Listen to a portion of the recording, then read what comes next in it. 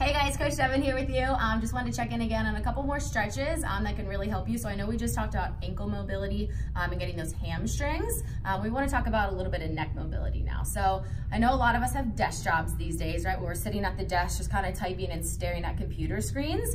And sometimes we kind of lose like that tension up here, start to build tension, right? So some of the things that you can do before or after classes is one of the stretches I like to do is taking my right hand on the left-hand side of my head, relax your shoulders, and then just use that little bit of tilt to feel that stretch through the left-hand side of your neck. Will help relieve a little bit of stress there. And once again, holding that for like 3, 4, 5 seconds, letting it go. You can do it again on that same side. And then once again, make sure if you do one side, then you do the other side. So taking your opposite hand, just giving yourself a little bit of tension on the opposite side. You should just go till you feel a little bit of tension on the right-hand side of your body on that one.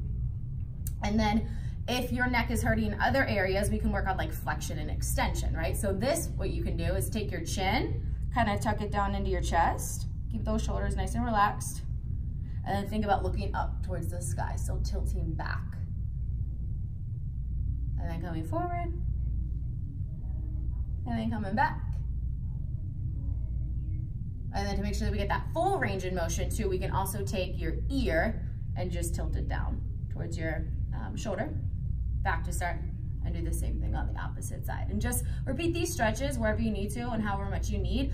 Should really help to loosen up your neck mobility.